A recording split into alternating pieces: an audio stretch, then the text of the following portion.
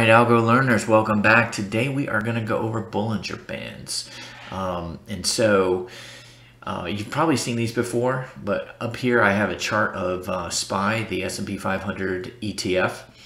And so the start of the Bollinger Bands, basically it starts with the moving average. So we've been doing moving average all along. And so this is what we have up here is a 20-day moving average.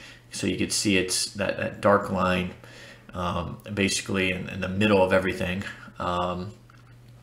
And the bands that you have one standard deviation band, which is kind of this inner band. And then you have a 2 standard deviation band, which is kind of the outer band.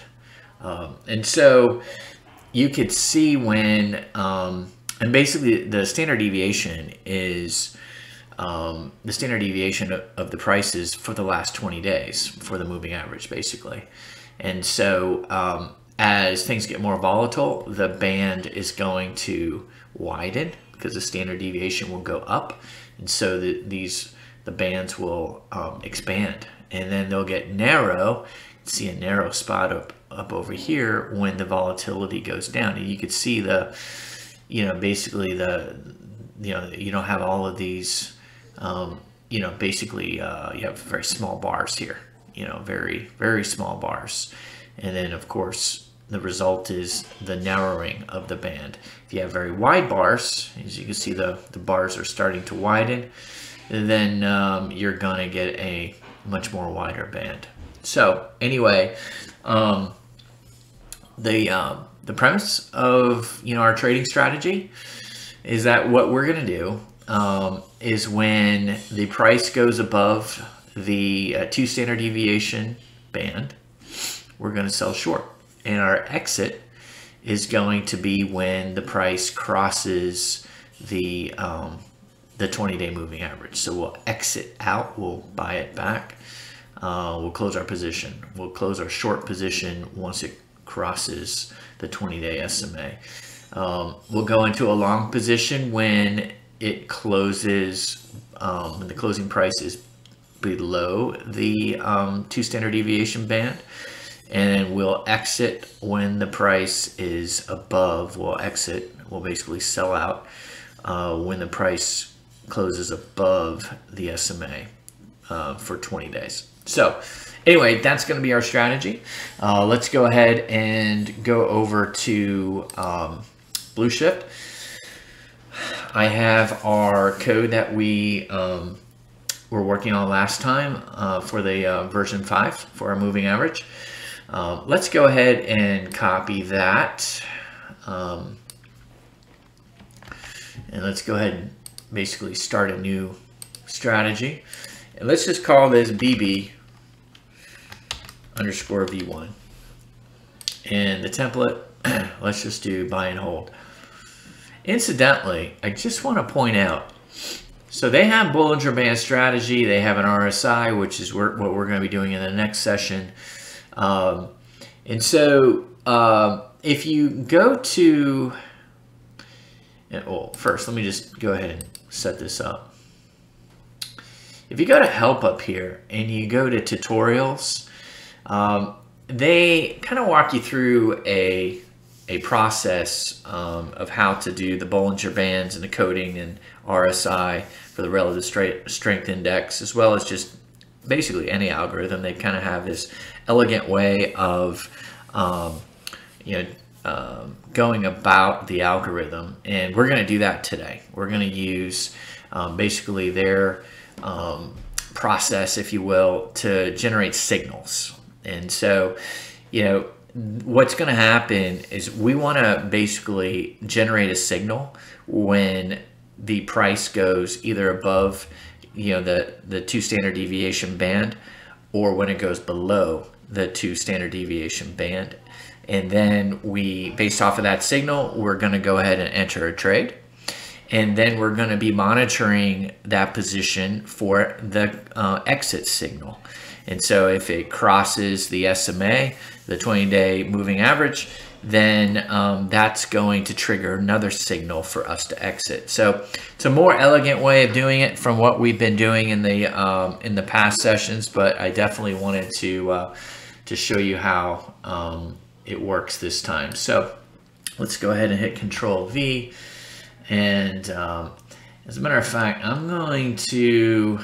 we're gonna knock quite a few things out today. So as a matter of fact, I want us just to close from here. Excuse me, we're gonna just delete all of that.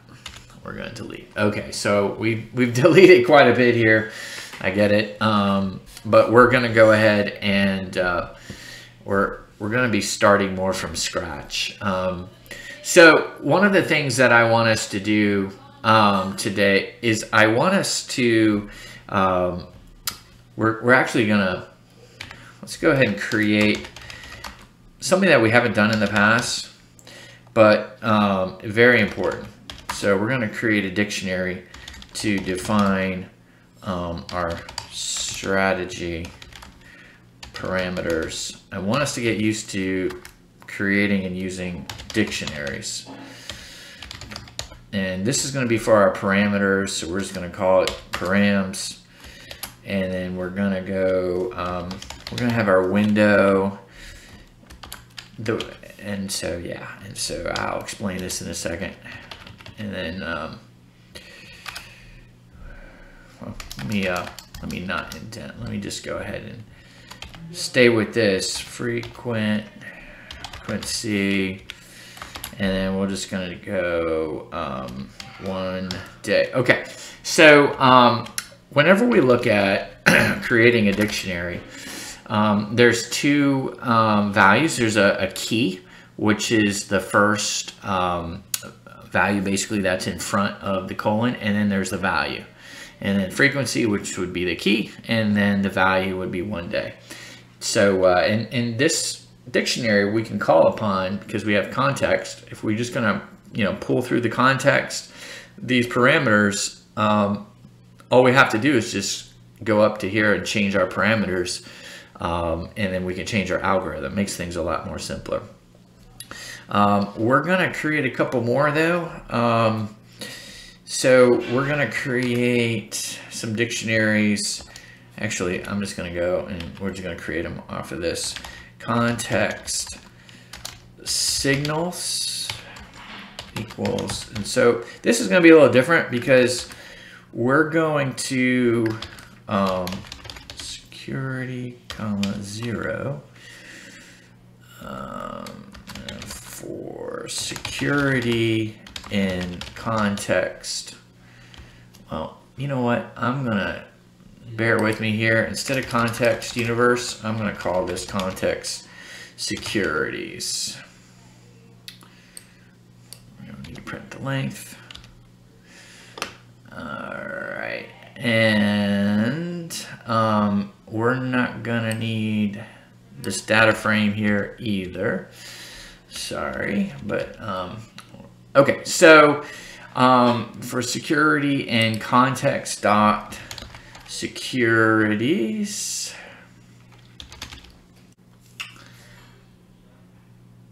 so what we've done here is we've created a dictionary, context dot signals, and our key is going to be the security, and we're going to assign each security basically the value will be 0. So our signals, we're going to just set every security to a value of 0 for a signal. And we have a little for loop here, so we're going to just go through every security in context securities, and that will populate our dictionary. And so if I just print context signals, I'll show you what we have. I'll show you what the dictionary looks like. Let's just go ahead and come up here. Let's go to March. Let's just pick out the 19th. Okay, let's run this.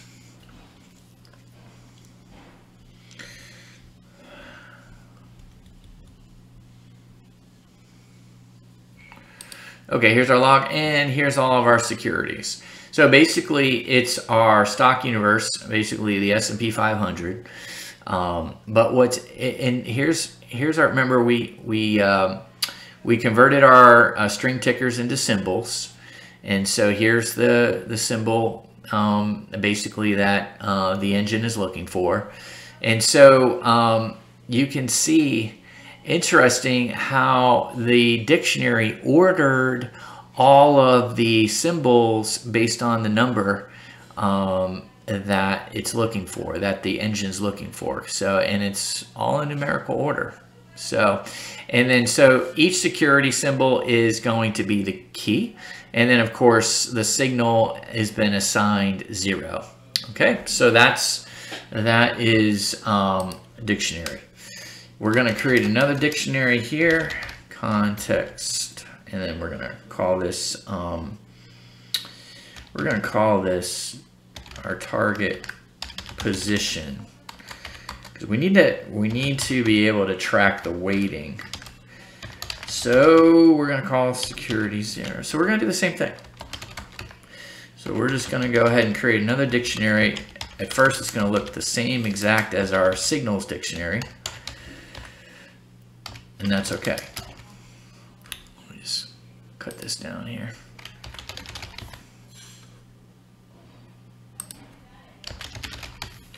Okay. All right. So we have those dictionaries.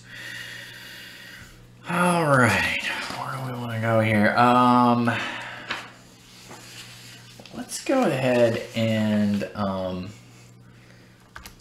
schedule function.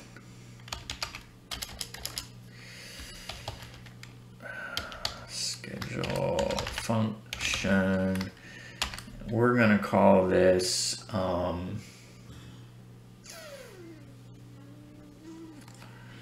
we're going to call it run strategy, and it's going to be date rules every day,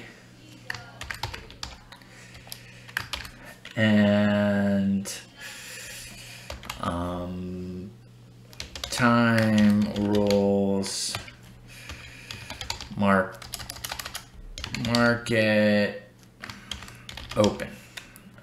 All right, so, and that's so let's go ahead and define our let's see,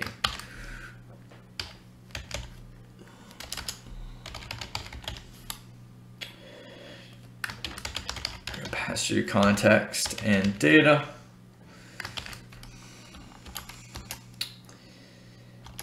And so let's go ahead and back test. So we're just going to go ahead and print. If you haven't figured me out by now, you know that I'm putting this in here for audit purposes. I like to see where we're at in our date and our time in the back test when we run it. And so every time that we do this function of run strategy, we're going to print the back test date and time, just so we see where we're at. And so this is the more elegant part that I like. We're actually going to call a couple different functions here. So we're going to generate our signals, pass through context and data. We're going to generate target position, pass through context, data, and then we're going to rebalance context and data. Okay, and then in that order. And so we're going to generate the signals. Then we're going to generate the target position, which is basically going to assign weights to our positions, and then we're going to trade. That's going to be our rebalance function. So the first one, let's just go ahead and set up the generate signals first. I think that will get us on the right start. Context data. Okay, so I'm gonna just hit. We're gonna print. This is step 1. Generate signals. Okay. We're gonna call price data. It was data history context securities close context params, remember that, window, and then context params frequency. So what we're doing is we're calling on our dictionary, and this will automatically bring in the window of 20 days and then a frequency of 1 day. So we're going to go ahead and get our price data. All right, so we got our price data. Okay, now what I want us to do, I want us to assign signals into our signal dictionary for each security. So we got to iterate basically through each security. So we're going to use this for loop. So for security in context signals, no, actually we're going to do context securities, our list. So basically we're going to go to our list, context securities, and we're going to go through each security. And we're going to pull down the price, price data. We're gonna go. All right, so basically we're gonna be pulling down. Oh, already see an error right here. This should be a colon, not a semicolon. So basically what we're gonna be doing is we're gonna be pulling down every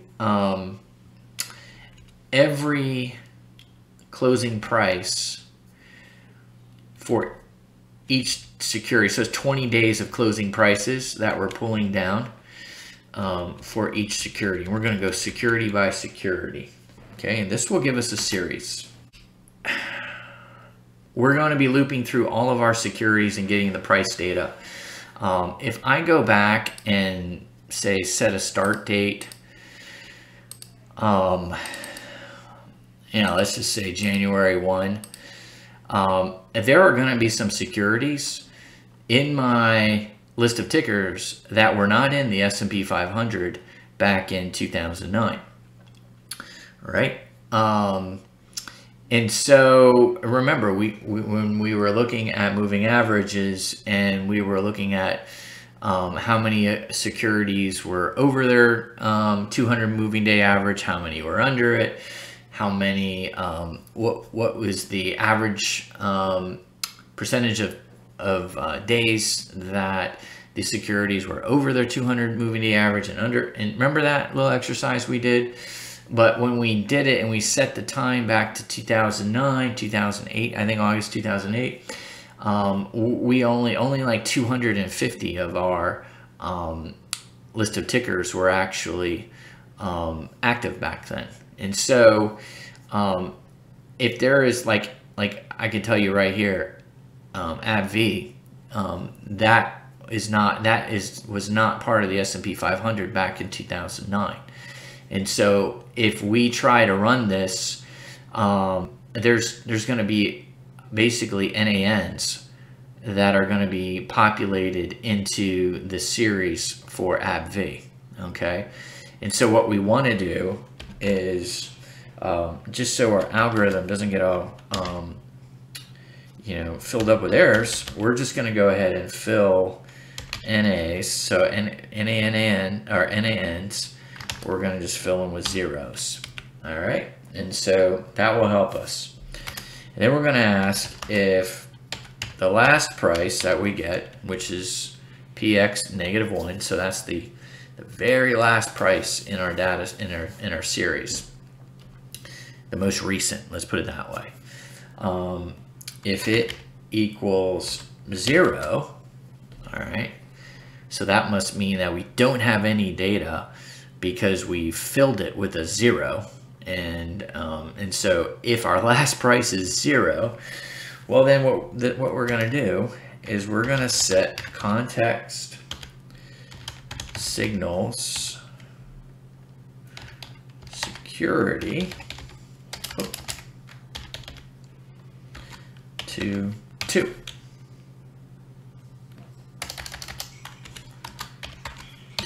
All right. And so basically this signals no data yet for security. Okay. All right. And so that's whenever we set a signal to 2, that means we don't have any data yet for it. But if we get past this point, and so basically elif context signal security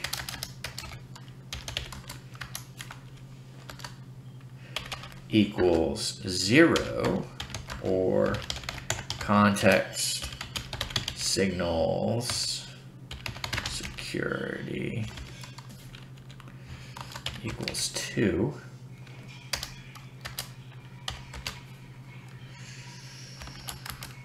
well, then we're going to go context signals security equals signal function. So we're going to create a new function. We're going to pass through the price, and we're going to pass through the context params. All right.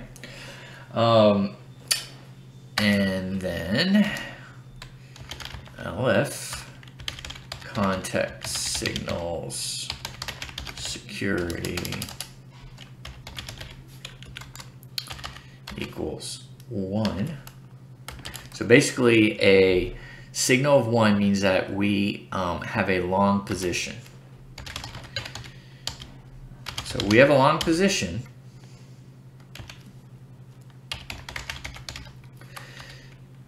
Then we are going to want to go to another function that we're going to set up called a long exit function. We're going to pass through the price there, our price data, and our context params. All right, and then the last one, elif context signals security equals -1. So if we have a -1 signal, we're going to be in a short position.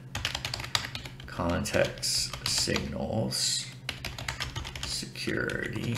Then we're going to just go to our short exit function. Text params. All right, so let's go now. Let's go to,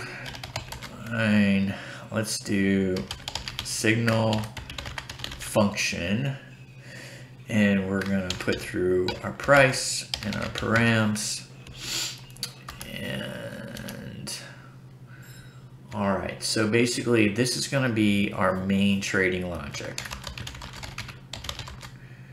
Logic to generate initial signals. Okay. Let's do SMA. So what do we have? We have a price. PX is coming through. So we're going to just call our simple moving average. We need to get, remember, it was 20 days our window. So PX will be 20 days of data. And remember, we take the mean And so that will give us our 20-day moving average point. And then we're going to do, we're going to take the standard deviation of our 20-day series. All right, so that'll give us our standard deviation. And then we also want our last price, which we already saw that. That's PX. So bracket -1, so that's the most recent price, our last price. Okay, let's go ahead and define our Bollinger Bands. And so let's do UB for upper band. So the upper band 2 is basically our SMA plus 2 times our standard deviation. And our upper band 1, the SMA. I mean, this is a quick and dirty way to do it, guys. But, you know, so there's a lot more other elegant ways and, you know, a lot more precision out there. But this, we're going to be lower band 1 equals SMA minus the standard deviation. And then our lower band 2 equals SMA minus 2 times our standard deviation. All right, so we got a lot of points here. Let's go ahead and take a look at our logic. And so if our last price is greater than our upper band 2, all right, then we're going to return -1. Okay, right? So -1 is a signal for selling short. And so if our price gets above the upper band 2, so it's 2 standard deviations above the 20-day moving average, then we're going to sell short. And so that's our signal. LF.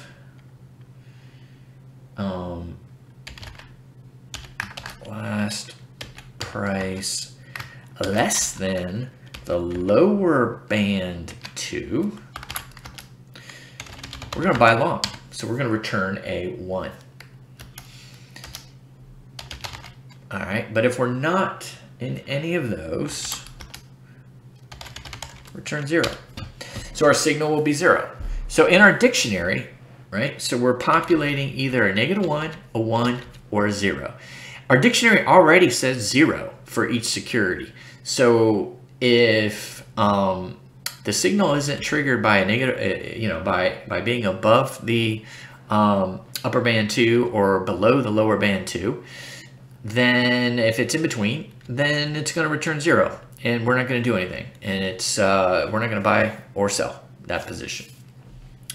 All right, but if it's -1 or 1, then we, you know, that's our signal. While we're here, let's go ahead and build out the functions. So basically, look, as we come through here, I'm just going to go back up to the for loop where we're assigning our signals. So here's the elegance of it, right? So let's just say that the last price was indeed greater than the upper bound Bollinger Band 2, the upper band 2, and it returns -1. So the signal function is going to return a -1. So if we go up here, back to our assignment, context signals for the security, our dictionary is going to have a value of -1. And so our dictionary, if I were to print out our dictionary at that point, you would see the actual security with a -1 as its value, okay? And we got to the signal function because, you know, if we run through our dictionary and we actually have good pricing, you know, our pricing isn't a bunch of zeros, we have good pricing, then we actually will get to this point, and our dictionary automatically, right from the start, assigned every security a 0. And so that means this LF condition will be triggered, and we will be directed to go to this function to find the signal. Okay, so now if it's -1, all right, then we'll go through the trading logic, we'll assign the target positions, we'll generate that, and then we'll actually sell it short through the rebalance. We'll go through all of that. But let's say we did, and we actually we went ahead and it's time now to short out. It's time to see if it's time to exit. And so the next time that we run through this, our context signal security will equal -1, because that's what the dictionary said it should be, and because we assigned it to -1. And then it will trigger us to go to the short exit function. Okay, if we actually were returning a 1, then we would, the next day we'd come through this logic here, and it would direct us to the long exit function. So let's go ahead and the long exit function, same thing, passing through our prices, our price data set. And so here we go. I am going to just copy this. Copy. Okay. Could I have put that up here somewhere? Yes, I could have. But anyway, so the next day when we go to see if we're going to exit out of our long function, we're going to redo all of these with the new data. We're going to reset all of these data points with our new data. Our condition. So if last price is greater than our 20-day moving average, then that's our exit. We're going to return a 0. Okay, return 0. So basically that means the signal is, we aren't long or short anymore. So basically we're going to be closing out our position. But if it's not, well, we still want to stay in our long position. So we're going to return a 1. And that will allow us to just stay put in our long position. But if our last price does creep above the 20-day moving average, we're out. And we'll sell, and it will return a 0. And then now we're back into the 0 signal, and we're going to be waiting for another signal for that stock. So anyhow, and then let's define our short exit function.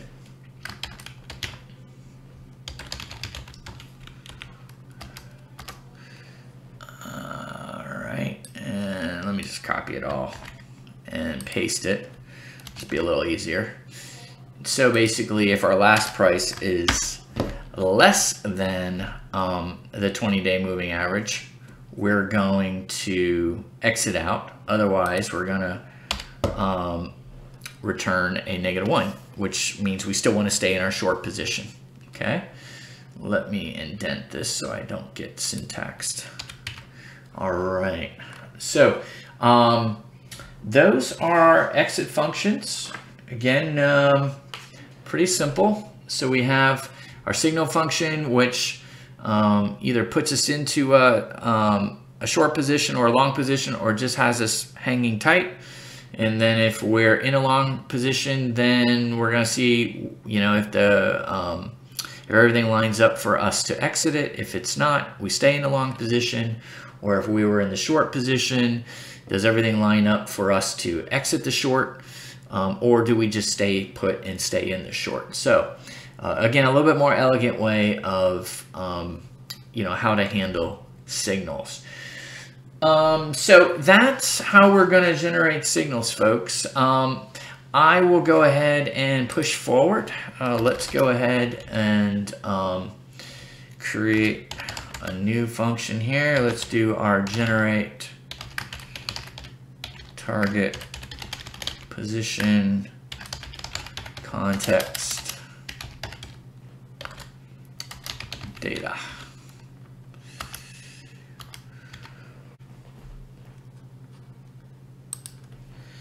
print step 2. Generate target position. All right. So what do we do here? We're going to go context stocks equals 0. And then we're going to iterate through securities and context security. So we're going to go through each security in our security list. And actually, we're not. My bad. That's inefficient. We want to go through each in our context signal dictionary. Yeah, that's much more efficient. If context signal security equals 1, or context signals security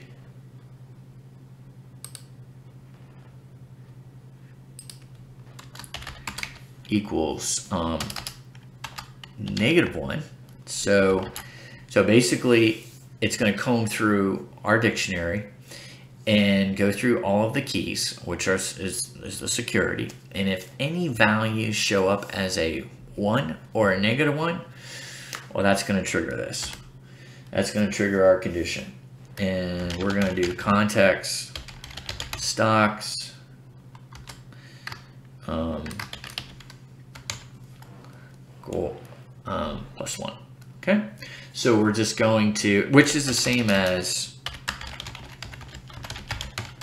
+1. Okay, but I'll leave it like that. Some people are more comfortable with seeing that context.stocks equals context.stocks +1. What we're doing is we're counting the number of stocks. Remember, this is our counter up here. We set it to 0. And so we're just going to be counting the number of stocks. That's going to help us set our weighting. Okay, that's why we're doing it. I like to do this though, print, and we're just going to make it quick and dirty here. Stocks to trade.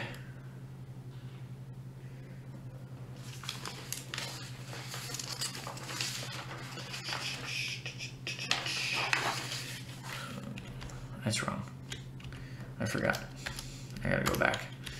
Stocks to trade. And that's context.stocks. So that will just tell us. So as we look through, this is just going to tell us how many stocks that we're actually going to be trading. I want to see it, right? So we're going to go ahead and we're going to set an equal weighting to the total number of stocks with a 1 or -1 signal. All right. That's what we're going to do. So we're going to condition this out. So if context stocks equals 0, so we don't have any that showed up, then we're going to set the weight to 0. It's going to be very rare that that happens.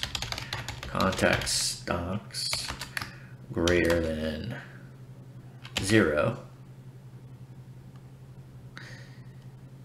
So basically, if we have some positions we have to trade, we're going to set our weight. It's going to be equal to 1, 0 divided by context stocks.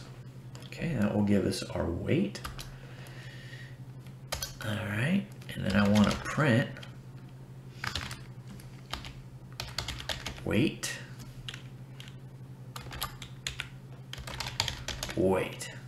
Okay, and then I want to assign weightings into a dictionary for each stock with 1 or -1 signal. Okay, well, we have a dictionary for this, right? So for security and context securities, so we'll cycle through each one. If context signals security equals 1, well, then our context target position, remember that's our other dictionary, will equal weight. Okay, so 1, I keep doing that, that's wrong. Get a big fat syntax error by doing that. So if the value in our signal dictionary is 1, which means we're going to be long, then we want a positive weight, right? So we want a positive weight. All right, LF, you can see what's coming.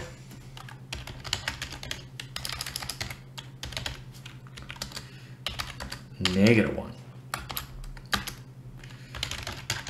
So you could probably already see what we're going to do here. Equals -weight. Okay, that will allow us to sell short.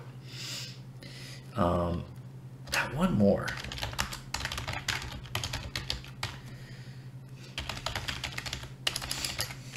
Like, well, what's left?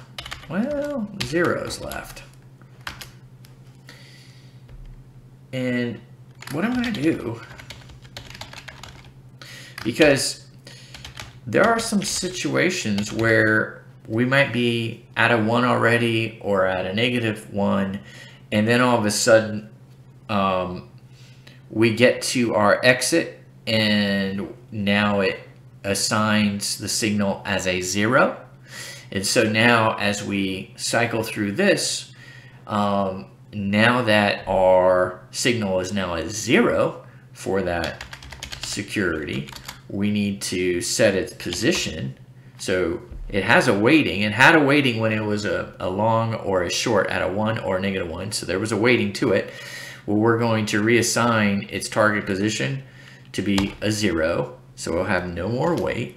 And not only that, but we're going to get out of it right here and now. We're just going to get out of it right then and there. So that will allow us to do that. Okay, so now we have assigned our weightings for each of the securities that we need to either go long or short on. Okay, so now we're going to do our last function. Rebalance context. I love coming up here. I find all these things that I would have all these syntax errors. Okay. All right, so now we're at our time to trade, right? So time to trade, and pretty simple. So let's just make sure we print here. This will be our step 3, right? Rebalance function. Okay, so we'll print that out in our log. And then so for security, that's a little messy. Let me space this a little bit.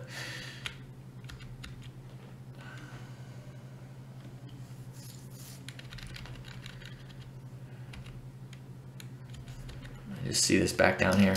Instead of for securities, it's got to be security. All right. So had I made it for securities, then that's the wrong key, right? I mean, it's not. It might have done it. It might have actually done it, but you know, it's just not good code. So I'd have to change these out to securities, but I'm fine. Let's go ahead and move on. Just had the wrong the nomenclature in the for loop. So for security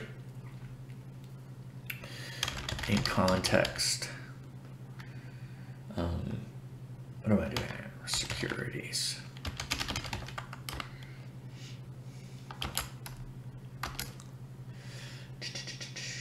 So we're going to loop through all of the securities in our context security list. If context, that's what I want, target wrong, target position of our security. So what is that? Does not equal 0. So if it does not equal 0, that must mean that, so what are we doing? We're going to the dictionary and we're going to look up the security and we're going to see what the value is for that security. And if it's not 0, that must mean that it has a weighting assigned to it in the dictionary.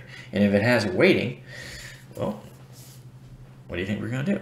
We're going to order target percent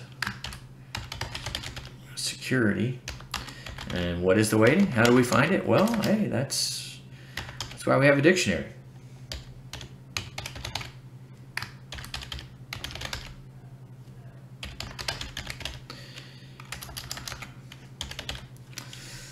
So context.target_position for the security is going to give us the weighting.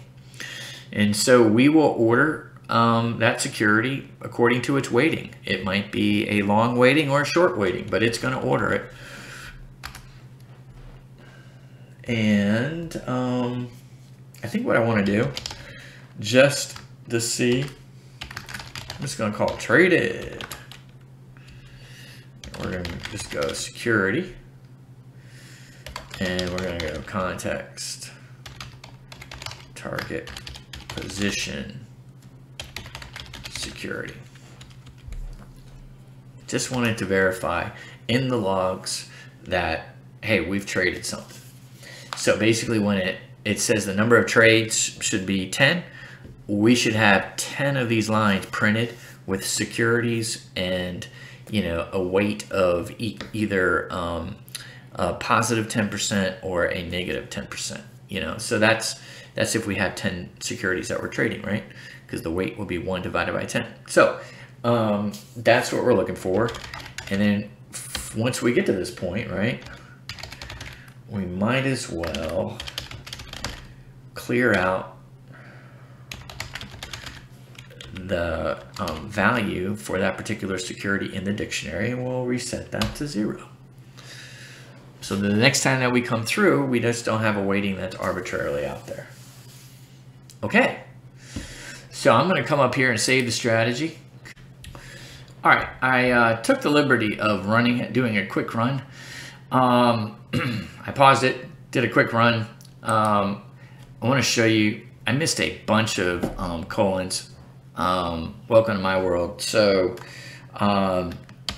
missed one after generate target position, so you're going to need to put a colon there. Missed one after the generated signals, boom, forgot that. Missed one after the if, down here, boom, got to put that one in. Signal function, I got that. But I missed here for the long exit function, and I missed the short exit function. So, and I missed down here. All right.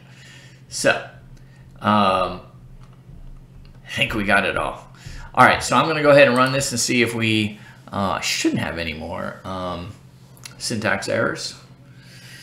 And then we should see what we have. Only running it for, I think I was just running it for a couple months.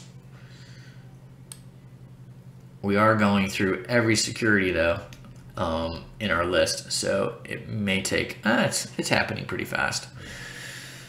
Great. All right, so again, I could care less about the portfolio value. I'm not really trying to do that. I'm just trying to get the algorithm to work. And so here we go with the logs. So again, I ran this from January 1 of 21 through March 19th of 21. And so here, this is interesting. So I just kind of walk through this. And so every day we come up here at the start of the day and we run our strategy. It prints the back test, date and time. Right here, January 5th, 2021, 9:30. First thing that we do, generate signals. So we're right here in the code, it goes to the generate signal code. So then we go to generate signals. Boom, print. Step 1, generate signals. There it is, step 1, generate signals. So we generated our signals, there was nothing to print. Went through all of course we had, on that date, there was no long exit function or short exit function because we had no positions. All right. And so then we're done with generate signals. So we go to step 2, which would be the generate target position. So step 2 prints that. There it is, generate target position. So it ran through our little for loop here, and it found in the context signal dictionary that we must have had 34 positions that either had a signal of a 1 or a -1. Okay. And so 1 divided by 34 gives us that weight, just pretty small, right? So the weighting is pretty small, probably close to 3% each position. And so then we want to trade. So we have 34 positions we need to trade. So we come up here to our rebalance function, we do the for loop, and here's our 34 positions. You can see which ones we went long, kind of which ones we went short. And, you know, so of course the ones that were long are below the lower bound by 2 standard deviations. So that's the lower band, 2 standard deviations. And then the ones that we went short on were above the upper band, the 2 standard deviation upper band. So that's the 34 there. And then, oh, wow. And then here you could see, as we moved on, we had 103 positions on the 6th, and then so forth and so forth. And so it looks like we have, you know, that it works and we have good data. But anyhow, I just want to make sure the stocks to trade resets to 0 every time. Yeah, there it is. Context stocks equals 0. So every time it is going to reset. So if you want to audit this, you could definitely go back and audit it by putting print. You can print the dictionary. You can print the as you go to see what the values are in the dictionary. You could also do context, you know, portfolio positions, so you could see the portfolios at any time. Lots of different ways to audit this. But anyway, this was meant to be just a quick primer on Bollinger Bands. It wasn't so quick, but I definitely wanted to go over kind of a more elegant way of generating signals and creating weightings off of those signals, and then making our purchases and sales, and then doing it all over the next day and rebalancing. So anyway, I hope you enjoyed this video. If you did, please click that subscribe button. The next time that we are going to get together, we'll be doing a relative strength index. I'm going to use the same format here, kind of, you know, the same way of generating signals, but we'll use the relative strength index. And then what we'll end up doing after that, I definitely want to get into a conversation around bias and backtesting. There's lots of different bias out there. You know, one that we're continually violating, that's here, is one where, you know, we're using the current list of securities, and we call this the survivorship bias. Back in 2008, there might be only 250 of these tickers that were part of the S&P 500 back then. Well, what about the other 250? You know, maybe they weren't successful stocks, and maybe their market capitalization fell to so small to where they were kicked out of the S&P 500, or maybe they were purchased and took, you know, and acquired by another company that might not even be in the S&P 500, or maybe they were taken out to go private. Who knows? There's just a whole list of things, but the point is, you know, the constituents of, you know, the S&P 500, when you test your algorithm on a back test, you really want to test it with all 500 constituents back in 2009. Because just testing it with the survivors might skew your results to something much more positive, right? So if you noticed, I haven't really spent a whole lot of time going back and really, you know, investigating my back test and, you know, seeing what, you know, what results are, you know, is it good, is it bad?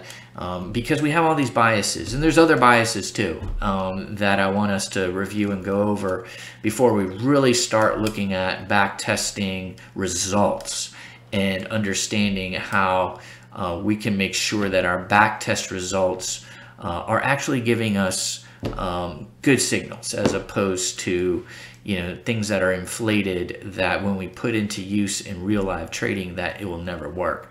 We'll never get the same results because there's just too many biases that we ignored. So anyway, enough about that. That will be after Relative Strength Index, but I just wanted to give you guys a sneak peek of what we're going to be going into next. Anyway, remember, you got this.